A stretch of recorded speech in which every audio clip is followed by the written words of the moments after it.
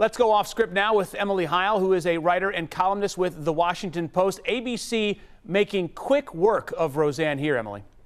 Yeah, just hours after this tweet storm ended, the network announced that her show had been canceled. It had been renewed for a second season.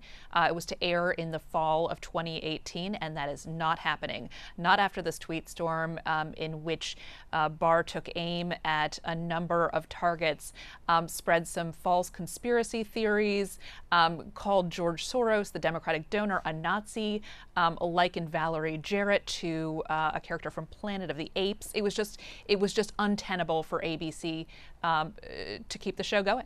And this is something that we've started seeing a pattern with media and controversies that have come up within media, is that they don't mess around by saying, hey, we're going to do an internal investigation. They make quick work because people are hopping on the bandwagon, going against the network and against the show so quickly. It's like they have to act that fast or else they're going to suffer the consequences. Absolutely. And there was talk right away on social media.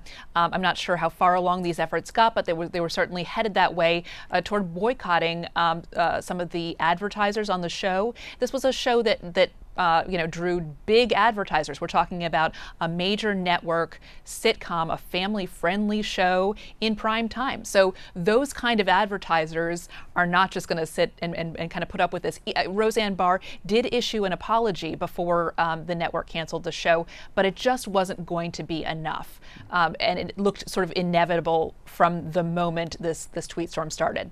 Roseanne Barr has a longstanding history of making controversial and false statements. On Twitter, she has in the past, given a platform to, false conspiracy theories, and so. It wasn't like she could say this was sort of an aberration. It wasn't. It was much farther maybe than she had gone in the past. But it was something that she couldn't just say, oh my gosh, I had this momentary lapse. This will never happen again.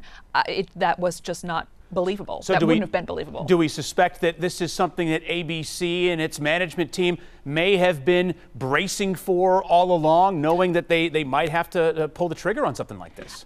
Her Twitter habits had, I think, been the subject of a lot of anxiety at the network before. I think in an interview last week, the actress Sarah Gilbert, who plays daughter Darlene, she's also a producer of the show, had said in an interview that Roseanne Barr's family, her TV kids, as she called them, and her real kids, her real life kids, tried to keep her off Twitter, knowing that these controversial and false statements that she makes on Twitter could jeopardize not just the show, but her career.